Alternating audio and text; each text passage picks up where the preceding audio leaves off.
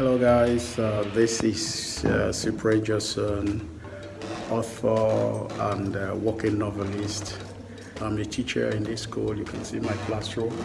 I'm waiting for my students to come in. So I teach English here and waiting for my students. They will be around very, very soon. So I teach in the preparatory classes, the first year and second year. And in less than 5 minutes, they will be around here. And then we start our class. So you can see I'm not just a writer. Keep on watching and make sure you hit that subscribe button and share so that the algorithm of YouTube can send a message to everyone that there's something happening on this channel. Thank you very much.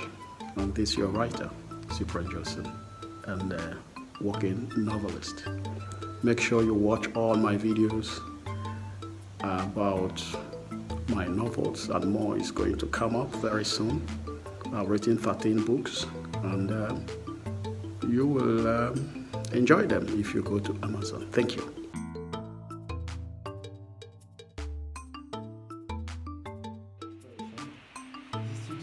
Suggest that explicit direct teaching is more effective, especially in subjects like English and mathematics in primary school. The study also challenges the idea that every student has unique learning skills, emphasizing that customizing teaching based on the style doesn't significantly impact learning. Furthermore, excessive praise can be counterproductive as it may lower students' expectations and encourage mediocrity.